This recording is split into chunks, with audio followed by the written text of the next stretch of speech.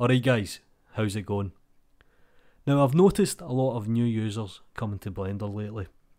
Now this could be down to several different reasons. One, it could be financial, it's getting pretty damn expensive to own or even just rent software. Two, it might be because the application that they use is becoming stagnant, things like Modo and Lightwave, development's definitely slowed down. Or three, it just might be that Blender's looking pretty damn sexy these days. Now when it comes to 3D modelling, there's a few add-ons I recommend you enable by default.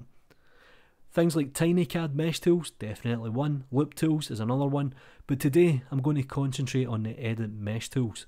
Now if you've been around Blender for any length of time, there's a good chance you've got this enabled already. It's been around from 2.6, so it's an old one, but it's pretty damn good to be honest, and it pretty much does exactly what it says on the tin.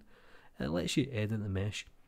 So this comes pre-packaged, you don't even need to download anything, just go to add-ons, search for edit mesh tools and enable it. Traditional fashion, we'll select the default cube, we'll tab into edit mode. Now there's several ways that we can actually use this add-on. The first and the main one being, if you go to the edit tab, you can see here mesh tools, and I'll just drop these down for you. You can also use the right context menu, so we can right click, you can see here mesh tools and it gives us a whole bunch of options. We also have things like in terms of the menu, if you go to edges, you'll get offset edges, stuff like this. You can also use F3 to bring up the search menu, so you can always use this as well. Now I'm going to predominantly use the end panel or the properties panel, and I won't go through every single feature, but I'll kind of go over the main ones to be honest. So we'll just quickly work down the list. Now on the right here, you can see here we can actually change the selection method, vertex, edges, verts and face select. So we can also redefine how these get used, but to be honest, by default these are pretty cool. What I'm going to do here is I'm going to select a single point, I'll go to vertex chamfer, you can see here it's chamfered. I'm going to bring up the dialog box and obviously I can change things like the distance. Nice and easy.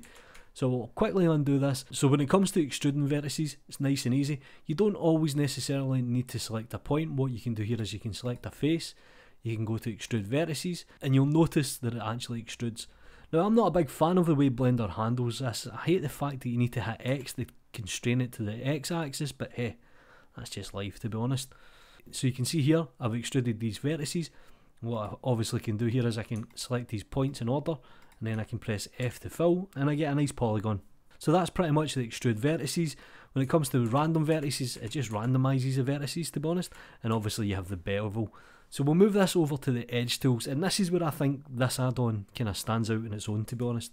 So let me quickly undo this and I'm going to show you offset edges.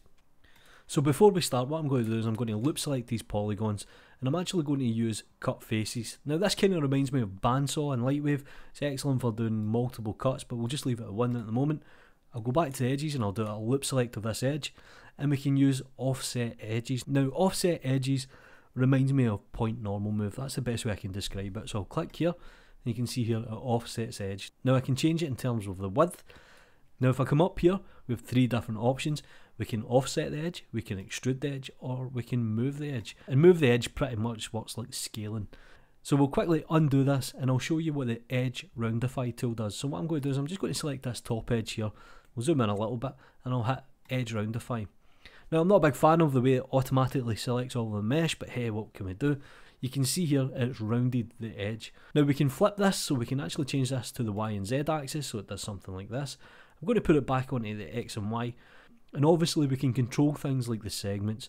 So if we want it smoother, we can smooth it out a little bit. Let's put these up. And we obviously have different options. We can make it a circle, we can flip it. There's a whole bunch of options here to be honest, and it's pretty cool. So what this means is I could loop select this edge, I can press E to extrude, press Z, and I can do something like this. Nice and easy. And that's pretty much the edge roundify tool. It's good for doing things like this. So let's take a look at what the set edge length actually does. I'm going to select this edge, I'm going to hit set edge length, and let's say I want to make it manual. I want the target length to be 1.2. I can hit OK, and it actually brings this edge into 1.2 meters. Now once it's activated, we can actually use it in real time.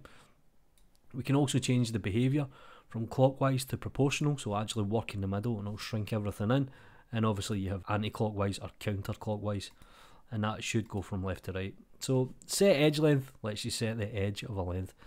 Edge floor plan, I'm not entirely sure why you would use it or how it would come in handy, but it kind of flattens everything out. Extrude edges is pretty obvious, it extrudes the edge, nice and easy, so we can hit do something like this.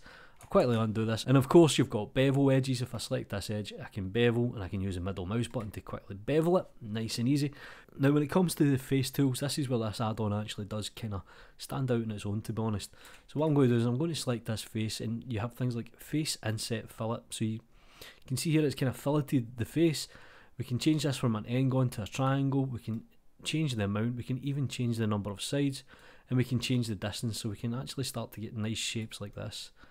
And then we can use things like multi-extrude, nice and easy. And if I select this, we can obviously use inset faces. Now one of the reasons why I actually like using this menu is, let's say I've got this one and I want to inset the edge. I'll select the polygon and I'll hit I, and I don't have a big distance because of my mouse position. So when you're over here, you can see that I can actually have a little bit more control. Extrude individual faces, I'll pretty much do exactly what you think it's going to do. It'll extrude the individual face. Another great tool is the split solidify tool. So I'm going to select this polygon, for example, and I'm going to hit split and solidify. And you can see here it actually splits it from the mesh and solidifies it. And we can change things like the distance and obviously the thickness. So that does come in handy. Now a lot of these tools, they're not necessarily native, but there is shortcut keys for like inset and stuff like this. So it's just getting a fine balance between using shortcut keys and tools. And obviously these can all be assigned to a shortcut, so if you just right click on them you can assign a shortcut, nice and easy. And I'll just quickly go through the utility tools. This video's getting pretty damn long. You've got subdivide, you've got merge by distance, think of that as a weld tool. Limited dissolve, so for example if I select two polygons like this, I can hit limited dissolve, it'll sort it out. Flip normals, that'll flip the normals obviously, so if I actually go into the overlay I can put in the face orientation. You can see here these polygons are actually round the wrong way, so you can quickly flip them. Nice and easy. Triangulate faces, that'll obviously triangulate them. And tries to quad, that'll do the opposite, it'll change tries to quads. And a relax function, I'll just kind of relax the polygons. And that is pretty much mesh tools. I highly recommend if you're moving from another 3D application to pretty much enable this. It'll get you quickly used to the tools. What I do recommend personally is learning shortcuts, but not every single one of these tools is here. So hey, do me a favour guys, like the video, subscribe to the channel if you haven't already, follow me on Twitter, support me on Gumroad. You know what to do. Take care.